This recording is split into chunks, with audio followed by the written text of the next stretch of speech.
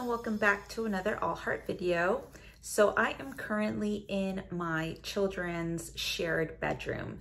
I've been getting quite a few questions from parents to share our space in order to give them some ideas of the types of areas and materials that I have included in their Montessori inspired type bedroom. So that is exactly what I wanted to do. So their previous room, they also shared a room, but it was a much larger space.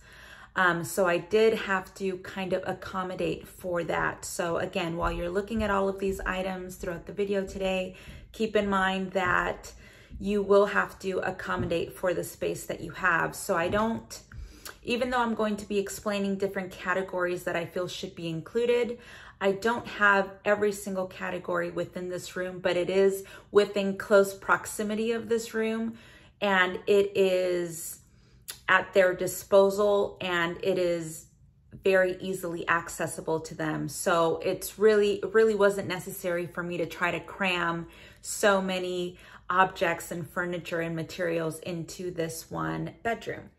I'm going to try to go into as much detail as possible as to my furniture pieces and my choices and why I decided to choose one thing versus another. And I'll give you a few other examples of furniture pieces that may work for your space even better.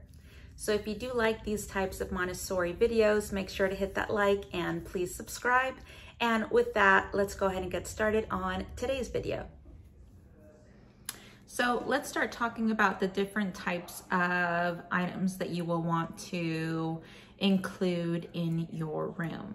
The first and most important being that floor bed, which is iconic of Montessori. So there are so many different ones to choose from. It's really going to be a matter of preference. If you have a very young child that you are transitioning to their first floor bed, you may want to include something more like this one, which has that enclosure so that it's a little bit more similar to a traditional crib, but it does still have that small access for your child to be able to get in and out of bed on their own. The other very popular one that I see all the time on Instagram are the ones that look like little houses, so something more like this one. So I decided to go a different route, and I found these contemporary styled beds. Now, they're not meant to be floor beds. The only thing that I did was leave off the 4 legs, which would have raised it about 8 to 10 inches off the floor, which is still not bad in my opinion. And I like that versatility. So if my children want to have their beds raised in the future, I know they will, then I don't have to go out and purchase a brand new twin size bed. So that was absolutely very important to me. The other is aesthetically, it just really suited our decor in the rest of the house with the rest of their furniture. And it was just a very nice, clean look. And I thought, even if they were to change out their pillows or any of their other decor, that it would still tie in with those beds. Now let's talk about dressers. So if you're going to look up Montessori styled bedrooms on Instagram and Pinterest, and you're going to see that a lot of families like to include these very beautiful and aesthetically pleasing freestanding wardrobes, like hanging wardrobes, where you can lay out a couple of their items. It's down to their level, so it's not very high. They're able to reach out and pick out their clothes that way. Absolutely beautiful, and definitely something that I would consider getting for either my son or my daughter once they decide to have their own room. But because our space is a bit limited, I didn't want to include one in there because I needed something that was going to fit more articles of clothing. If you do have a younger child though, I do highly suggest the freestanding wardrobes, just because that really, although they are still getting that freedom of choice where they get to choose their clothing, they are not going to be confused by too many options, which is what you don't want to do. So laying out just, you know, maybe like 2 or 3 shirts, you know, 2 or 3 pants and so on and so forth will make it a lot easier for your child to be able to pick and choose their clothing. Now, because we live in a 2-story house, I wanted to not have to be going up and down the stairs since the rest of their clothing is upstairs in one of the other bedrooms. I wanted that ease for myself and for my children. So downstairs, in their bedrooms, I decided to go with these 2 contemporary style dressers. Now, I love that these are wide because it fit a lot more items. And I love that they weren't too deep. So that way they weren't having to pull out the dresser all the way out in order to sort through their clothes. And I keep a variety of clothing in there, but again, I didn't want to give them a crazy amount of options for clothing, so try and keep it simple. I did still keep it simple. So like for my son, he's got his baseball uniforms and anything that he would need for baseball in the top drawer, as well as 2 sweaters, one for going out and one for just kind of being around the house or going outside. In this middle drawer, I have some shorts, some pants, and then also a couple of t-shirts. And on the bottom drawer, he's got all of his pajamas, boxers, socks, and any of his swimwear. So again, I kept it nice and simple. Everything is organized. He's able to see everything and he knows exactly what drawer is specific to what. So he knows where to go to pick out his clothing depending on where we're going or what activity we're doing. And I kept the same layout the same for my daughter. So that's very important, making sure that they know exactly where things are supposed to go, where things are supposed to be stored, where they're supposed to go to access those items and be able to access them, which is one of the other reasons why I chose these dressers, because they are not very high. So they have access to all 3 drawers and they're able to open and close and see the contents in each of those 3 drawers. The other thing that I liked is that there was some space underneath. So you can see that I also provided a small basket to keep whatever they wanted. So for my daughter, she likes to keep her bows and her any items for her hair, like hair ties and headbands, and she keeps an extra brush in there, her hairspray, like if we're going to ballet. But they know exactly where to go to retrieve their items and to put their items back, which is also incredibly important in order to keep that space nice and clean and tidy and organized, and for them to have that sense of routine.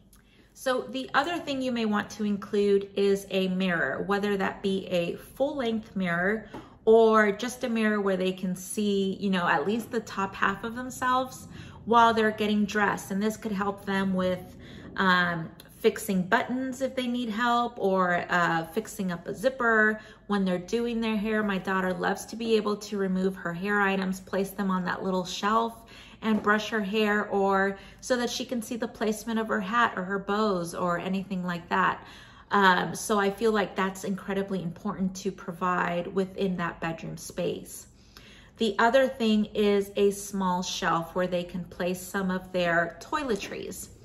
So as you can see, I included a small freestanding shelf that I attached to the wall. Again, I didn't want a lot of furniture pieces to take up a lot of floor space. I wanted to leave that floor space for the most part nice and open. So I was utilizing our wall space. So another thing that you may want to include is an area where they can hang their things, such as an area for them to hang their coats or their sweaters, their hats. As you can see, I included this wall hanger that I was able to find at an antique store, and it was absolutely perfect. Not only did it match the rest of the furniture really well in color, but aesthetically, it just looks really, really nice. And it's got more than enough areas for them to be able to place their hats, their scarves, some of their sweaters. My daughter likes to hang her different purses on there, so I made sure to include that. So that is something that if you already have an area where they can hang up their coats and their jackets, like a washroom or something, then that's something that you don't have to include again in their bedroom. So keep that in mind as you're kind of looking at the items, and I'm letting you know the types of items that you may want to include. These are just suggestions. It's really going to be what's going to accommodate your family, your needs, your space, your budget, all of those things. And because I am working with a small space, things that I already have near their room, such as a hamper, is another one. The laundry room is directly behind their bedroom, so I didn't include a hamper directly in their room. So they're able to walk just, you know, a few feet over to place their clothes behind that wall, and they know exactly where to place their soiled clothing, so that it's easy for me to get to and to wash. And that way I don't find clothes all over the floor or the bed or the dresser or, you know, anywhere where it's not supposed to be. So long as your child knows where items are supposed to go, where you've given them a spot directly for their things, where it's become routine, and where it's accessible, that is the most important thing. So don't think that you have to include every single item in their bedroom. The other thing that you may want to include, if you don't have this already in some other part of your house, is perhaps a small area where they could sit down and read and relax. Now, you can make it very simple and just place a small shelf near their bed, and they could just sit on their bed and read, and they have access to a few books.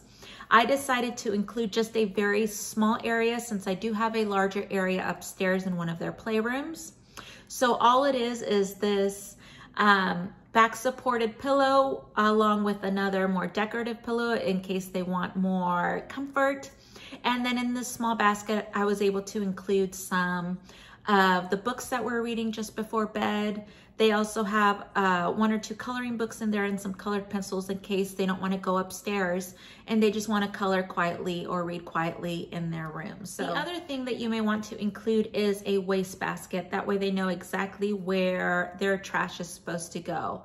I did include one in their bedroom, even though they have access to one off the kitchen, which is directly next to their room. I wanted something there just to have that ease, and so that, you know, it's just easier for them to throw something away in their room. It's accessible to them, it's easy to clean out, and if they're drawing in there, if they've got a wrapper, or if they have, you know, if they're blowing their nose and they've got their tissue, it's just very easy for them to go directly to their wastebasket and throw that away. So let's talk about art pieces. So again, that's going to be something that is a matter of preference. I would suggest that you keep the pieces, you know, light and airy, nothing that is too overstimulating. But I mean, it really all depends on you. If you like those pops of color and that's how you want to introduce some pops of color into their room, it's by their artwork, then, you know, feel free to do that. Just make sure that you keep it at a level where it's going to be appreciated by them as it is their bedroom. So I decided to go with these botanical like scripts just because my daughter absolutely loves them. She loves anything that has to do with plants and butterflies, and I thought that this was a beautiful, although neutral in color, it still has those pops of color, and it just worked really, really well with our space. For my son, he is very into anything that has to do with the solar system, and it does have to do with some of the things that we are currently learning. So I thought that it would be perfect to add that to his side of the room right above his dresser. The 2 larger horse portraits, they are so gorgeous, guys, and I was able to find those at Target. Hopefully they're still in stock, but they are very lovely. They're very big, and they really do become the focal piece. Besides the beds, they are the focal piece in this room. And since both of my children absolutely love horses, I thought this was the perfect tie-in to bring the space and make it a lot more cohesive. So I didn't feel the need to include a lot of things on the walls. I thought keeping it minimalistic and simple with just those few pops of color would be perfect. So let's talk about toys, because some Montessori families that are a little bit stricter than others prefer not to have any types of toys or distractions in their room, and that's because they want your child to associate their bedroom with sleep as opposed to having them associate that with play. So if you do decide to include toys, I would suggest that you just have, you know, a few selected for their bedroom in case they want to play in there. I decided to include some toys because, again, I wanted them to have those pieces in their room, especially their favorite pieces. So things for my daughter like her My Lai mice and some of her houses and accessories, I decided to include because that is something that she plays with every single day.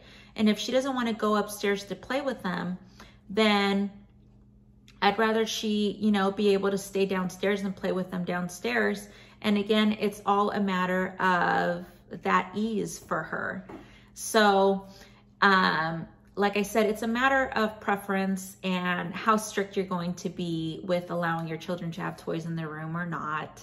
Like I said, I did. My son has his Holstein castle in his bedroom along with a few of his Holstein knights, kings, and queens, and they lay those out on the floor and they play with them all the time. So I decided to leave that downstairs as well as their wooden train set. So I chose pieces that were not too distracting, pieces that were their absolute favorite so that they wouldn't have to go upstairs to play with them, and just pieces that just really worked within that space and wouldn't take up too much space.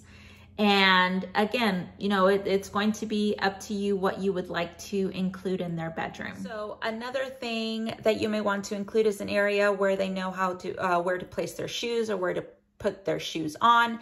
Again, our space is a little bit small, so because their room is right beside our entrance area, they have access to that right outside of these glass doors. So they have an area where they can sit down, where they can put on their coats, their shoes, and also an area when we come back home, they know exactly where it's supposed to go. So as soon as we walk in the door, all of us take off our shoes so that we're not, you know, tracking mud or dirt or anything like that. We take off our shoes before we walk in, and they know exactly where it goes every single time. And that is it, you guys. I hope that I gave you plenty of examples. Hopefully I was able to answer a lot of your questions. If you still have other questions, please leave them down in the comments below. If you enjoyed this video, make sure to hit that like and subscribe, and remember to ring that notification bell so that you are notified of when I next post a video. Thank you guys so much for joining us. We'll see you back here very, very soon. Bye.